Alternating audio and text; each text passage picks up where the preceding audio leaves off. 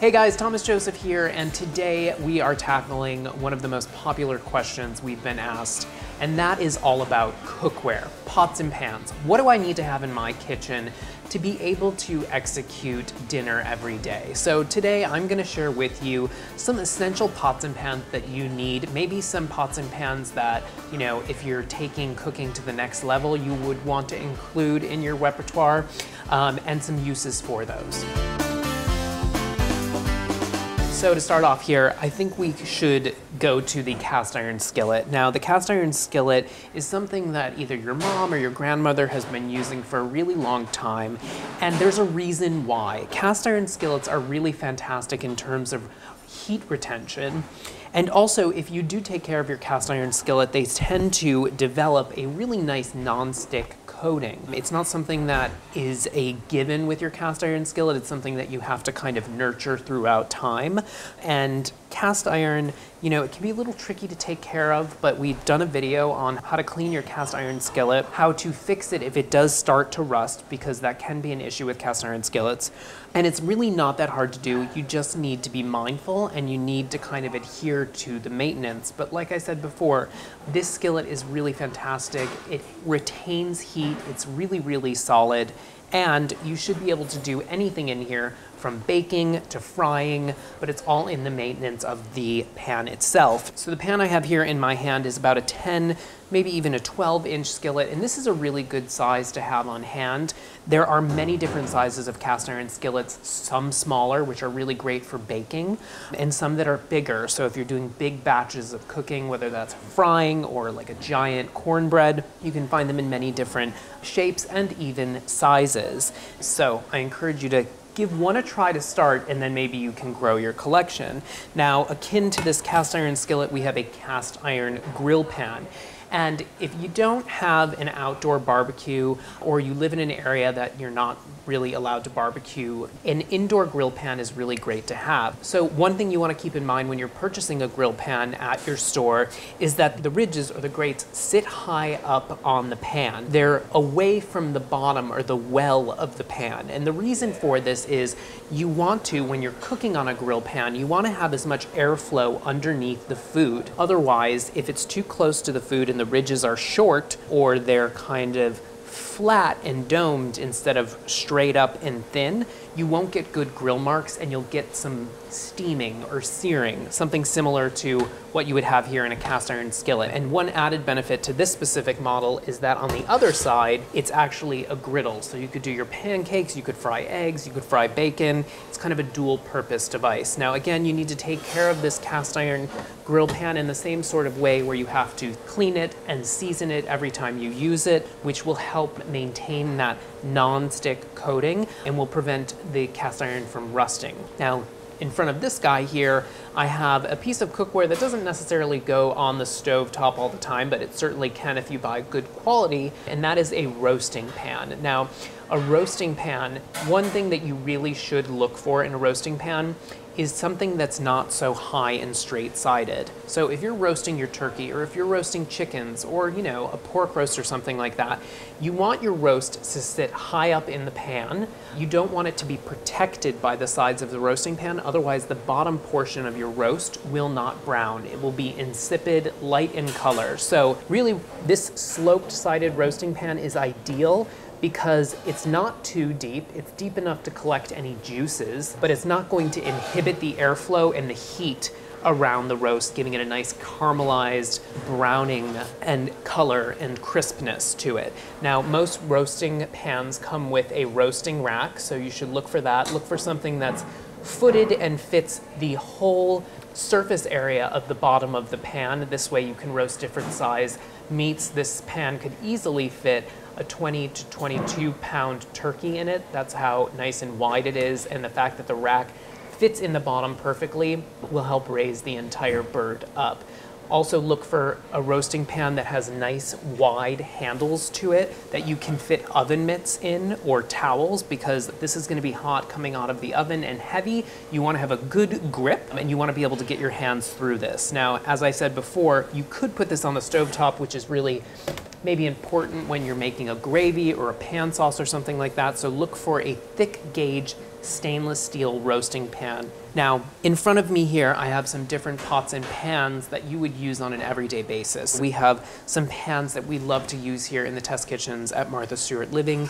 These are straight-sided saute pans, and these are really fantastic for a lot of one-pot dishes or even shallow frying.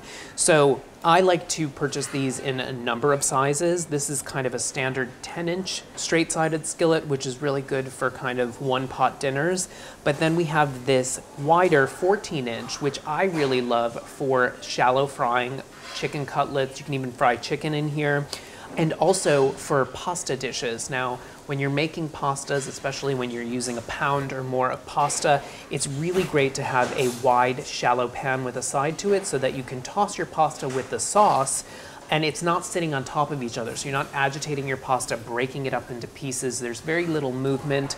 You're combining the sauce and the pasta. This is also a great pot for any shellfish as well. Again, you're not stacking the shellfish on top of each other, so it's cooking in a nice, even layer.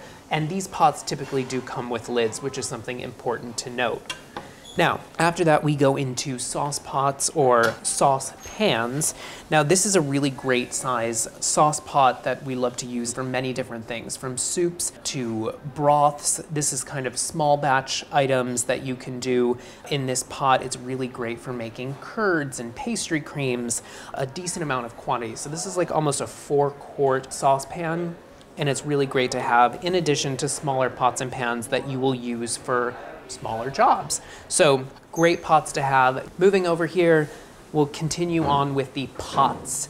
And these are stock pots, and we have them in 2 different sizes. Now, this giant stock pot here is something that we really like to use for pasta. So when you're making pasta, you should have at least 10 times the amount of water as pasta. And so this deep pot is really great for that. In addition to pasta, a stock pot is fantastic for stock. So whether you're making chicken stock, beef stock, any of those, these are really great pots to have. Again, because burners are usually limited in size, this kind of 12-inch diameter base here is perfect, but the heat kind of radiates up the sides and it will help simmer your stock for a very long time. This is a smaller version here, and we use this a lot for braised dishes or stews. Anything on the stovetop will really work. Again, same type of construction here with all of the pots and pans that we've been just talking about. You want to make sure that you're getting a stainless version. It's really great to have stainless handles as well, because if you wanted to put any of these into the oven, maybe not these stock pots, but maybe the straight-sided skillet or the saute pan here, you could easily go from stovetop to oven without any issues or restrictions with different materials on the handles. Now, probably one of my favorite pots, and I use this pot all the time, this is an enameled cast iron Dutch oven. And a Dutch oven is really fantastic for so many different things, from stews to braises. You can actually bake bread in these because they go up to really high temperatures and retain their heat. So similar to the cast iron skillet we were talking about before, this is made of cast iron, but the real benefit here is that it has this wonderful enameled coating. And this is really fantastic because it lends a non-stick surface.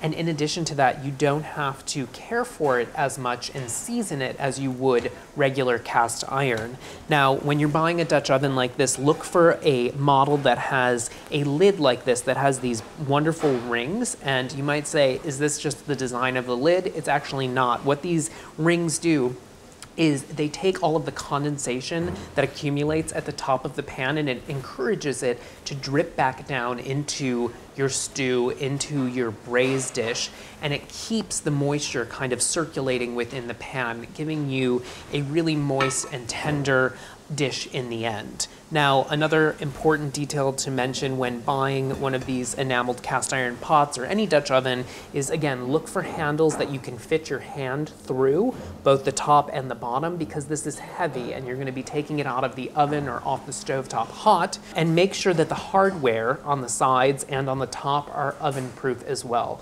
Make sure there are no plastic or silicone tops that can't go up to a high temperature, otherwise you risk them melting in the oven or having an unpleasant smell in the end. Now, a lot of people in the United States love to use non-stick cookware, and I like to have 1 or 2 pots and pans in my kitchen that use non-stick or that have non-stick.